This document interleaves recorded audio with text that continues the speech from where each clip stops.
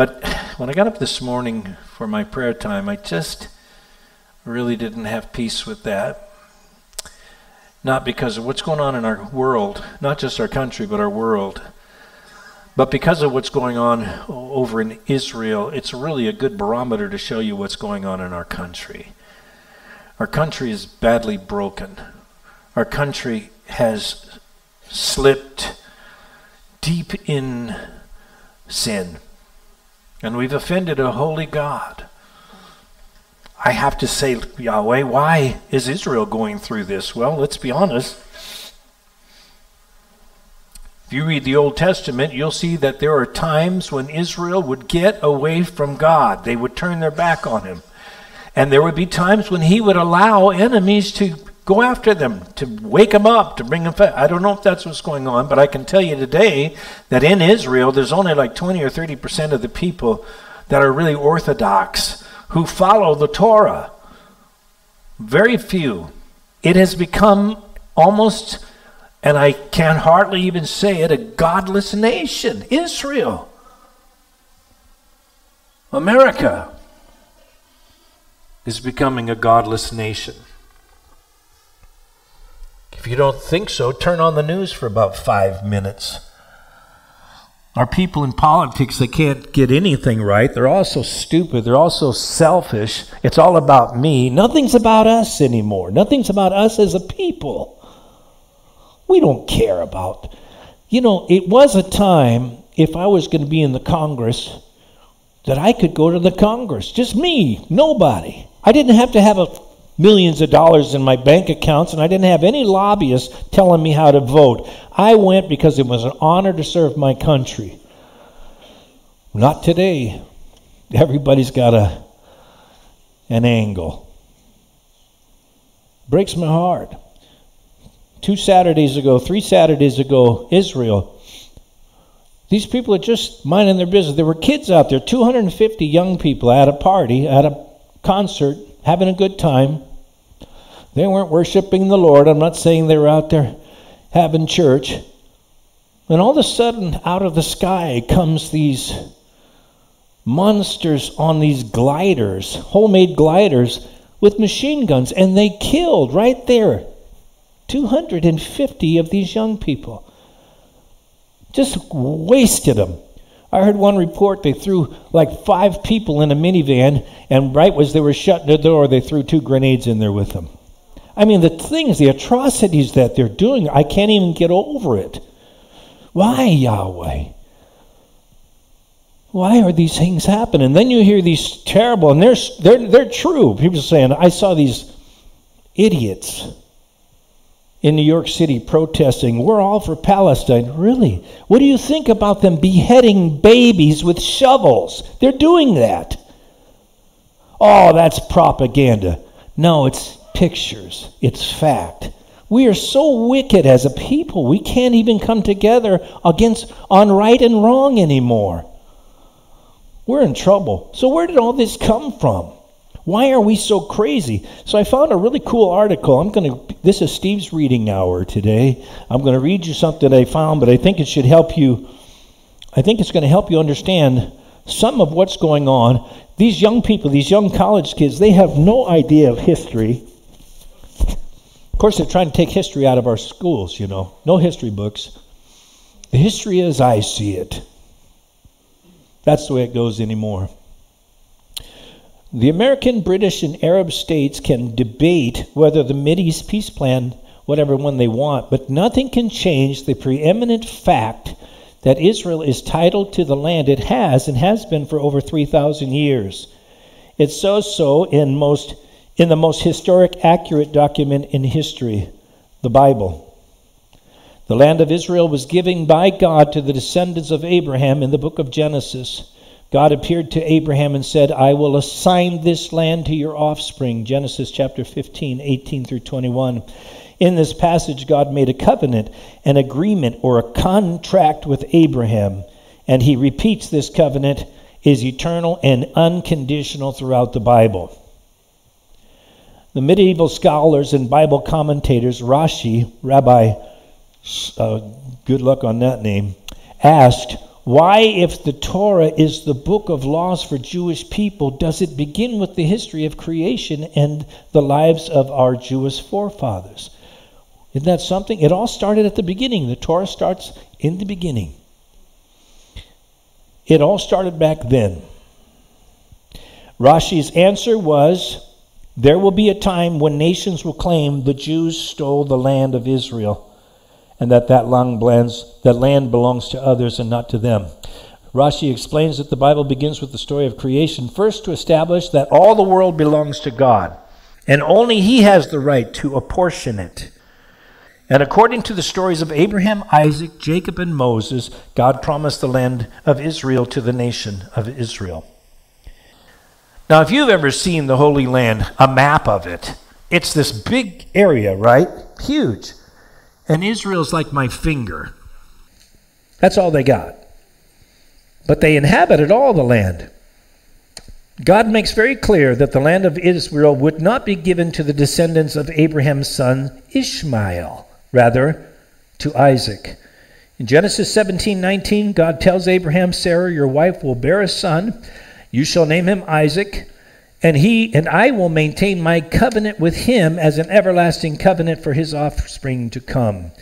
In Genesis 17:20 and 21, the Bible promises to bless Ishmael, who is the ancestor of all Muslims, and use him to create a great nation. But his covenant to Abraham, which again prominently included the specific promise of land, was to be accomplished through Isaac, not Ishmael, removing any ambiguity. When the people of faith read the Bible, they understand the intrinsic connection between the Jewish people and the land of Israel. In fact, as we note, the Israel Bible, there are over 1,000 verses in the Hebrew Bible connecting the Jewish people with the land of Israel. But those who question God might also question the historical veracity of the Bible, or might incorrectly assume that in a proverbial game of telephone, it has been altered after many years. Good. Listen, extensive techniques have been used by Jewish scribes for centuries to make sure the Bible we hold in our hands is the most historically accurate document from the ancient world. Copying scriptures has always been considered a sacred task, and therefore literally thousands of quality control methods were put into place to ensure reliability. For instance, the Torah must be written by hand by a scribe, one letter at a time. This process means writing a Torah can take more than 3 years, and upon completion, the document is once again checked for accuracy before it can be used. Further, the massive amounts of the archaeological evidence supports the notion that Israel has been in that land as long as the Bible recounts, and that the words of Scripture are historically true. Nearly every archaeological dig in Israel supports the understanding that the Jews have had the presence of Israel for thousands of years. Jewish and non-Jewish archaeologists have found coins, pottery, and literally full cities that reveal the Jewish presence in Israel predates any claim of any other people in the region may have. We know the Jews had presence in the land of Israel until the Romans conquered it. However, the Jews were ultimately driven from the land in 2 dispersions in the years 70 and 135. Now listen to this. The Ottoman Turks had control of that holy land, Jerusalem especially, until World War I, when they fought against the British on the German side. The British sent troops against the Turks in the Holy Land, and under the leadership of a Bible-believing Christian general, Edmund Allenby. In 1917, Allenby captured Beersheba from the Ottoman Empire and saw himself within striking distance of Jerusalem, hoping to deliver the city as a Christmas present to the British people. The night before the attack against Jerusalem, Allenby prayed that God would allow him to capture the city without damaging its holy places. That day, Allenby sent World War I biplanes over Jerusalem on a reconnaissance mission. The Turks had never seen an airplane, and when they looked into the sky and saw these planes, they did not know what they were and were very terrified. Further, they were told by those going to be opposed, they were going to be opposed by a man named Allenby, whose name in their language means prophet from God. The Turks dared not fight against the prophet from God. So the next morning, when Allenby went to take Jerusalem, he captured it without firing a shot. Not taking the religious significance of his role lightly, when Allenby entered Jaffa's gate on December 11th, he dismounted off of his horse as a sign of respect for the holy city, believing only the Messiah could enter the city riding on an animal. It was in a few short weeks, 40 days to be precise, between the Battle of Beersheba and the capture of Jerusalem, that the Balfour Declaration was issued by the British government. The declaration, a short letter from the British Foreign Secretary Arthur James Balfour, sent to prominent British Jew Baron Lionel Walter Rothschild, and expressed the British government's support for a Jewish homeland in Palestine. The Balfour Declaration considered the local inhabitants of Palestine, but most of all, it was addressed to the Christians in England. England, more than anything, needed a moral case in advance of Allenby's take in Jerusalem. Not for the Jewish conscience, but for the Christian one, wrote Barbara Tuchman in her classic book, The Bible and the Sword, England and Palestine from the Bronze Age of Balfour. That case came from the Bible because the Bible says Israel belongs to the Jews. Now, why do I tell you that? Because, and this is not refuted. Hello? This is not refuted. This is history.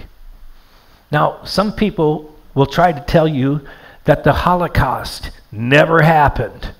6 million Jews were killed, at least, by the Germans. But there are those out there that say, no, that never happened. That's propaganda. Oh, really? There are people alive today who witnessed it. Oh, they didn't kill those babies over there.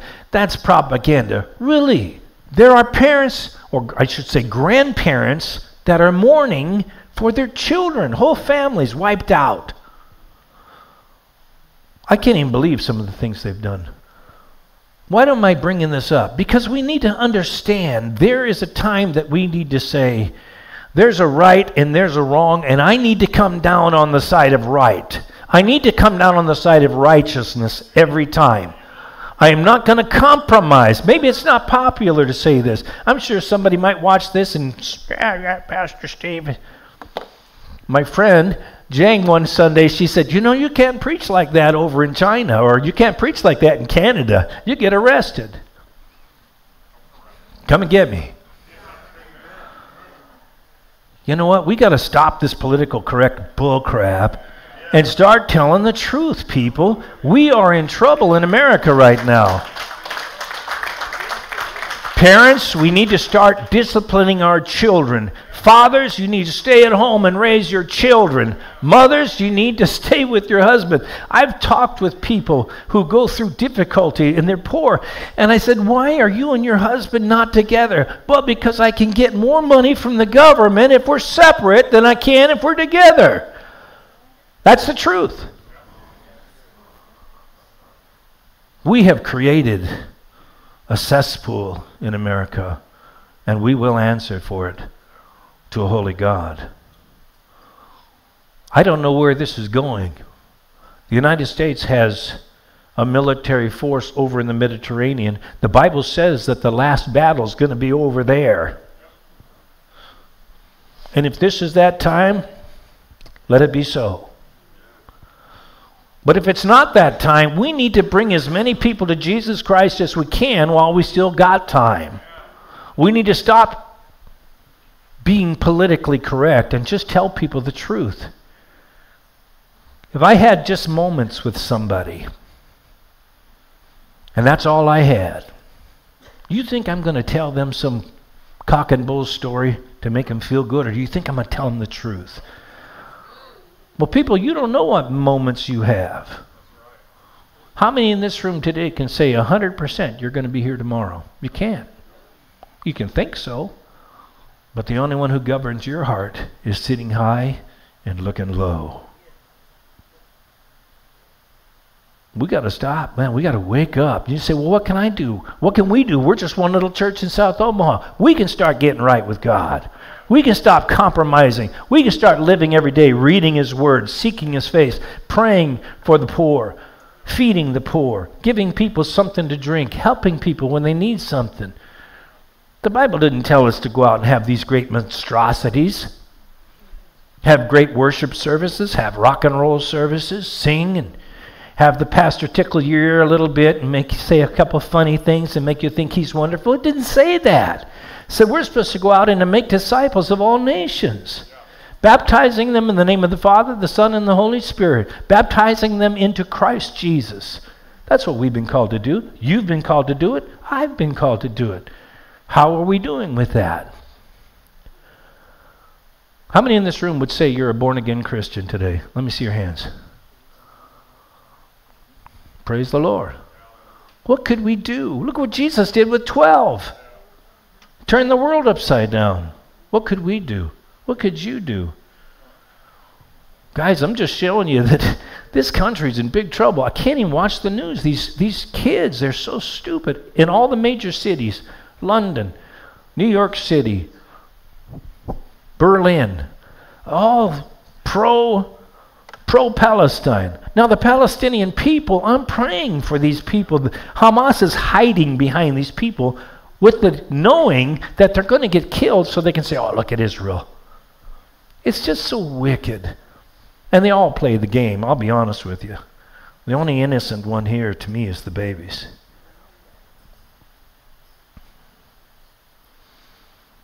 That's the truth. When we're young, we're sweet. Then we get older and we get smart. And once we get smart, we really need the blood of Jesus. Because we're not as smart as we think. Look what the word says, Zechariah chapter 2, verse 8. For this is what Yahweh the Almighty says, after the glorious one has sent me against the nations that have plundered you, for whoever touches you touches the apple of his eye. Even when Father let Israel go through some difficulty, He never destroyed them. And if they would say, Lord, help, He would say yes. Jesus does the same. Some of you in this room, there was a time you walked closer to the Lord, but you're letting the things of this world completely take you out of play. You're not even in the game. You're not even in the game. You don't pray for nobody except for your own. People, this ain't about us. This ain't about Omaha. This is about heaven and hell. And Israel needs our prayers. America needs our prayers desperately. He says here in Deuteronomy chapter 32, 11 through 12, like an eagle that stirs up its nest and hovers over its young, that spreads its wings to catch them and carries them aloft, Yahweh alone fed or led them. No foreign god was with him. He's always with them. He's with them. He made a covenant. Why is he with them? Because they're good people? No. He made a covenant and he can't break his covenant. God can't lie. It's impossible. So when he makes a covenant, you can stake your life on it. I wouldn't bet against Israel because they have, you know the old saying, my dad can whip your dad. Their dad can whip anybody. I mean, here you get this little strip of land and then all these Arab nations hate them. If it comes down to a knockdown, drag out, my money's on Israel. Why? Because Yahweh said so. He promised he would protect them. I want you to know, because there's so much out there, they're blaming Israel for this, and Israel did not murder. Now, sadly, there are innocent people dying now, hiding. Hamas is hiding behind them. They put their little cache of weapons in schools and in hospitals. They do it on purpose. They don't care about those people. They care about their agenda. They're nuts. And I can't believe people in America who call themselves, and when she started singing America, America, I started to cry. Because I don't know that place anymore where we would all come together and fight back. What if somebody came into our country, started killing Americans, just wholesale killing them like that? It'd be a little bit different. We got a lot of guns in America. They took away Israel's guns years back. Did you know that? This whole thing could have been a little different. Now, I'm not saying let's get out there and let's go to war, but I am saying that the Second Amendment says that we can protect ourselves. And you know who we're supposed to protect ourselves against? The government, our government. That's why they put that in there. So we can't get these nut jobs in there and start making us not free. Let me give you a couple more scriptures and then we're just going to pray. Some of you have never been here before. You're going to say, wow, this guy's crazy. I don't know if I'll be back. Well, I hope you come back. I am crazy, but I am crazy about Jesus. You know, my psychiatrist told me I was crazy. I said, if you don't mind, I'd like a second opinion. He said, okay, you're ugly too. That wasn't very nice. Okay. Told me to lay on the couch face down. All right. Deuteronomy chapter 33:29. Blessed are you, Israel, who is like you, a people saved by Yahweh the Lord. He is your shield and helper and your glorious sword. Your enemies will cower before you, and you will tread upon their heights. Isaiah chapter 46:4. I have made you, and I will carry you. I will sustain you, and I will rescue you. I'd love to go over to Israel and be preaching this in their synagogues, but I'm sure they are already. They sure don't need me over there. Psalms 121:4 and 5 and 7. Indeed, he who watches over Israel will never slumber nor sleep. Yahweh watches over you. Yahweh is the shade of your right hand. Yahweh will keep you from all harm. He will watch over your life.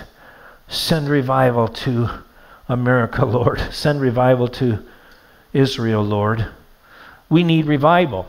When 9/11 was attacked, for about a month, we all got fired up and we all became a country again. That's about it. About a month's all it took. Well, then before you know it, we're right back. People, please wake up. Wake up to what's going on in our country. Let's just call this thing like it is. There's a lot of stuff going on, this global warming and all this stuff. They are manipulating our minds. They're doing it on purpose. We need to start living for Jesus. You can't be deceived when you're walking with Him. If you're really walking with Him, He will protect you, and you'll catch on to all their games. Just nonsense going on out there, but we just like dumb sheep are led to the slaughter. You know how stupid sheep are? If the leader sheep walks off the cliff, the rest of them, what's up? That's how we are as Americans. Stupid. So my prayer is that Father would send revival and save the soul of America, because the America's soul is in trouble. We've broken the heart of the Almighty. And it breaks my heart because it's like the precious blood that Jesus shed on the cross. Every drop of blood. It almost seems to me like it was in vain because we don't love Him back. And it wasn't in vain, thankfully.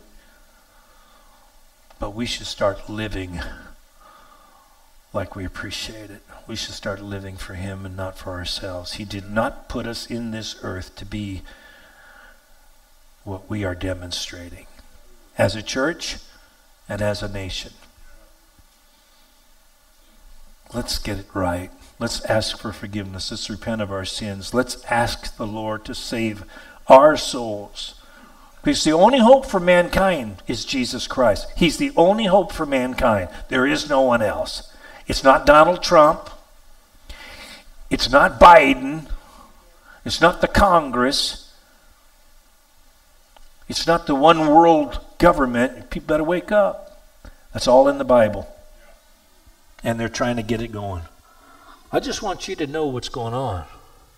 I'm trying to give you some smelling salts. I'm trying to smack you around a little bit to say, wake up! It's happening right in front of our eyes. And the devil has just hypnotized us. When I say to you today, come out from under the ether of Satan's sins and his lies and this government propaganda and start getting right with God. Pick up your Bible. Put down your remote. Let's start getting right with God, because, man, I don't know what's going to happen. We might be at war before you know it. I'll say one more thing, maybe two. When I went into basic training, we were told we were going to war against Iran. All those years ago, because they had taken our hostages. Some of you guys don't remember this, you're too young. They had them for how many days? 144 days or 400, yeah. They had them almost over a year. And so they said, you're going to Iran. So we trained to go to war. I really thought we were going to war. And ever since then, even before then, Iran has been pulling the strings. Iran is a tool that Satan uses in that whole region. And so we just need to pray for peace in the Middle East, God's way. God's way. And I pray for peace in your heart, God's way. I'm saying these things to you because somebody's going to come up and say in just a matter of a week, oh, that darn Israel, look how they're doing all these things, people. Think what they did to their people. Today, Iran is over there saying death to Israel, death to the United States of America. And our stupid government has given them billions of dollars. Why? I have no idea. Now, if I love Bob, and I do love Bob, and if Gary's Bob's enemy, how do I love Bob if I'm giving Gary $6 billion to get Bob? Do you see what I'm saying? This is what's going on. So we're being played like puppets. So what I'm saying is, people, get your hearts right with God, because something's coming and you need to be right with God. You better be ready. This is why this whole thing, this is why I'm saying what I'm saying. You need to know what side you stand on. Moses came down the mountain. He was on the mountain getting the 10 Commandments. And while he was up there, they said, well, he's way too long up there. I think he must have died. Aaron, make us a golden calf. Everybody give us your jewel. Give us your gold and silver. And they made a golden calf, an idol. America has many. Moses comes down the mountain after receiving the 10 Commandments written by the finger of Yahweh. And he hears noise down in the camp. And he comes down and he sees them after going face to face with the only God. He sees them worshiping this idol. And he said, whoever is for the Lord, come to me. And the people that came to him were pretty smart, because the ones that didn't, the earth caved in on them. I'm just saying, there's a cave-in coming. What side are you on? If you're on the fence, when everything caves in, the fence is part of the destruction. You can't be on the fence. You got to be standing on the rock solid ground that is Jesus Christ. Yahweh, today I thank you for knowing that you are the sovereign one, that nothing happens here in America or in Israel or anywhere in the world that you don't know about. The word says that even a sparrow falls out of the sky and you know it. And I'm just asking you to bless this people in this room and those who are listening to this message, that there will be a move across this nation, but let it start right where I'm at. Let us start where they're sitting. Let our hearts get right. Help us to get this garbage and the false and the lies out of our lives. Help us to get focused on you, Lord Jesus. Help us to get into the Bible and understand what's going on. Because, Father, I believe you're going to use this group of people to help bring other people to Christ before it's too late. The church is not a hotel, a luxury hotel. It's a mercy ship. It's a hospital ship. It's out there trying to find survivors. And so, Lord, help us to be a body of believers that trust your word, that are filled with the Spirit, and that will bring people to the truth of Jesus Christ and won't get caught up in all of our little petty things. Father, some of us are going through difficult things right now, but in comparison to what's going on in the world today, I would say a lot of it is very petty. So forgive us. Please, Lord, forgive us. Forgive us. Forgive us. In Jesus' name. Now we're going to have communion. Why do we have communion? Because Jesus went on the cross to die on the cross for our sins, to pay for my wickedness. Remember what I said last week? That had never come out of my mouth before. But the Bible said that he who knew no sin became sin for us. Jesus never sinned. But yet at that moment when Father put the sins of the world on Jesus, and Jesus said, my God, why have you forsaken me? Because the word says Yahweh can't look at sin. So for the first time in his existence, Yahweh turned his face away from Jesus. And Jesus became a robber, and he became a wife beater, and he became an adulterer, he became a rapist, and he became a bank robber, he became a murderer. Because he who knew no sin became sin for us. He became all those things that we are to save us. So why we go to communion is because the Bible said on the night before he went to shed his blood on the cross for me and for you, that he sat with those who were precious to him.